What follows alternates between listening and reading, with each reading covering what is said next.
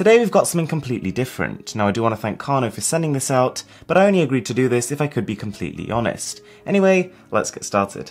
So the kit in question is the Kano Pixel. It is a fairly inexpensive package that allows you to create, right from scratch, your own lights, animations and games. Now when you first unbox this rather delightfully coloured package, you are greeted by a whole series of parts.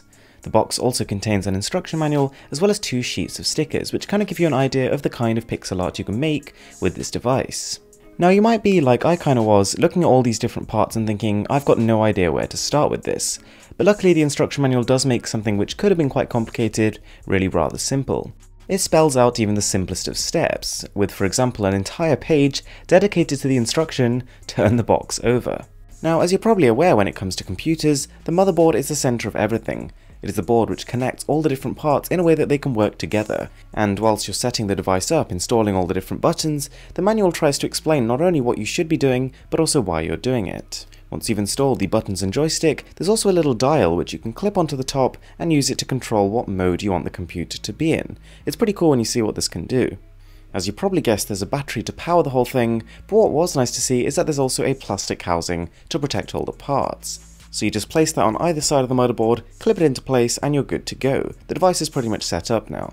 One thing I did notice is that when it's in the case, the joystick doesn't quite protrude as much as I would have liked, making it a little bit uncomfortable to use. In the grand scheme of things though, a pretty small issue. Now when you turn the device on for the first time, you're going to be greeted by 3 different modes. The first one is light shows. You can choose a whole bunch of different lighting styles and then try and manipulate them, see how pressing the buttons and moving the joystick actually adjusts what lighting effect is created.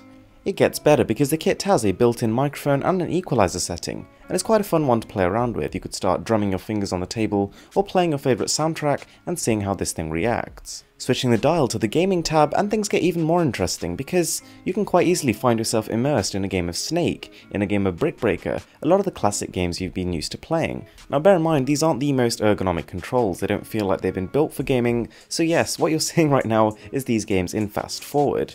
Having said that, that's far from the purpose of the device. This is an education kit, and as soon as we've hooked it up to the application, its use will start to make a lot more sense. Okay, so this is where the fun really starts. You log on with your laptop into the Kano site, download the application, and boot it up.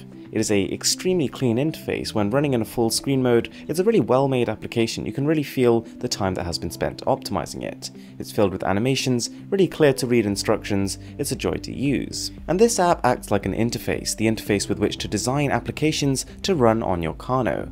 When you first boot it up, you'll be greeted by a pretty extensive list of tutorials that'll teach you how to program the various different functions. Now, the way the programming works makes a lot of sense. You can see that it's designed for all different age groups, as well as all different levels of experience. It's got a tactile feel to it. Everything works by dragging and dropping a whole series of if and then commands onto each other, almost like fitting together pieces of a puzzle.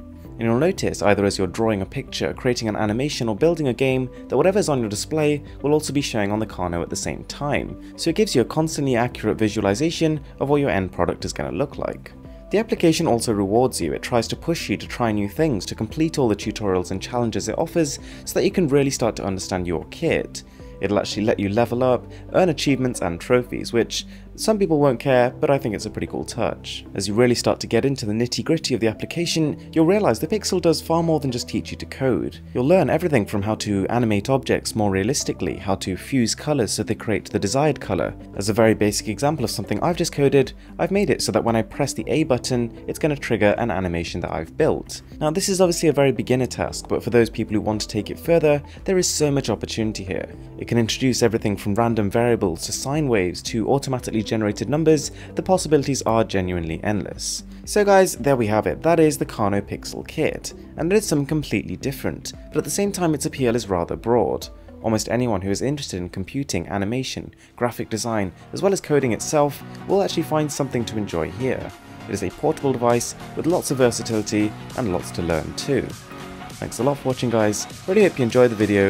I'm Mr. Who's the Boss, and I'll catch you in the next one.